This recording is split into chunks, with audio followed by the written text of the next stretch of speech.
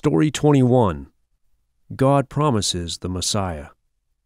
Even when God created the world, He knew that He would send the Messiah at some time far later. He promised Adam and Eve that He would do this. He said that a descendant of Eve would be born who would crush the snake's head. Of course, the snake who deceived Eve was Satan. God meant that the Messiah would defeat Satan completely. God promised Abraham that through him all people groups of the world would receive a blessing.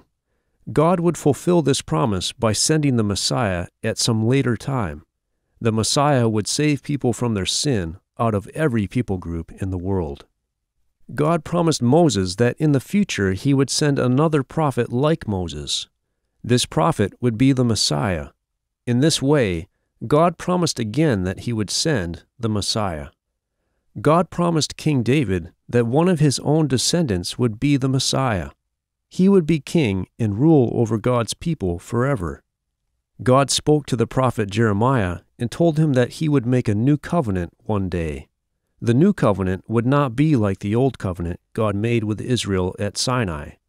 When he would make his new covenant with people, he would make them to know him personally.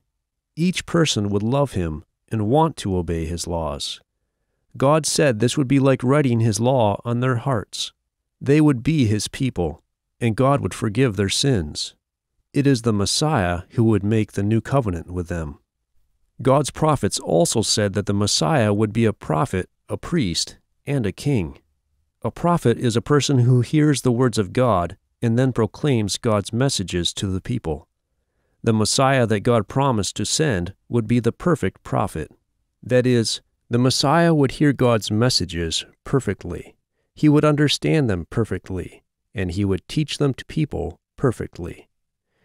Israelite priests kept on making sacrifices to God for the people. These sacrifices were in place of God punishing the people for their sins. Priests also prayed to God for the people.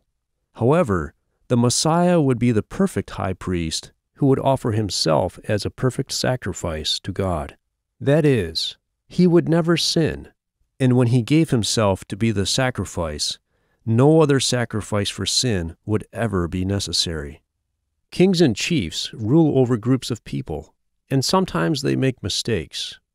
King David ruled only over the Israelites, but the Messiah, a descendant of David's, will rule over the whole world, and he will rule forever. Also, he will always rule justly and make the right decisions. God's prophets said many other things about the Messiah. For example, Malachi said that another prophet would come before the Messiah came. That prophet would be very important. Also, the prophet Isaiah wrote that the Messiah would be born from a virgin, and the prophet Micah said that the Messiah would be born in the town of Bethlehem. The prophet Isaiah said that the Messiah would live in the region of Galilee. The Messiah would comfort people who were very sad. He would also set prisoners free. The Messiah would also heal sick people and those who could not hear, see, speak, or walk. The prophet Isaiah also said that the people would hate the Messiah and refuse to accept him. Other prophets said that a friend of the Messiah would turn against him.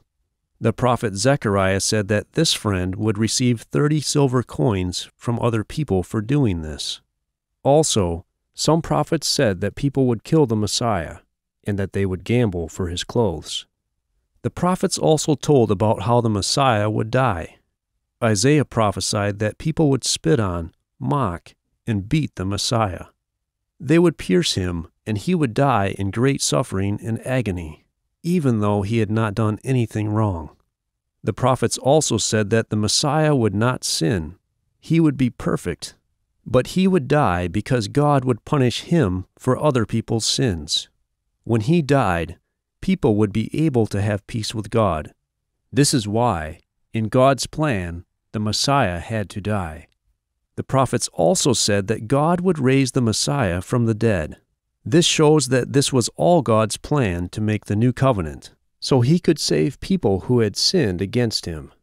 God revealed to the prophets many things about the Messiah, but the Messiah did not come during the time of any of those prophets. More than 400 years after the last of these prophecies was given, at exactly the right time, God would send the Messiah into the world.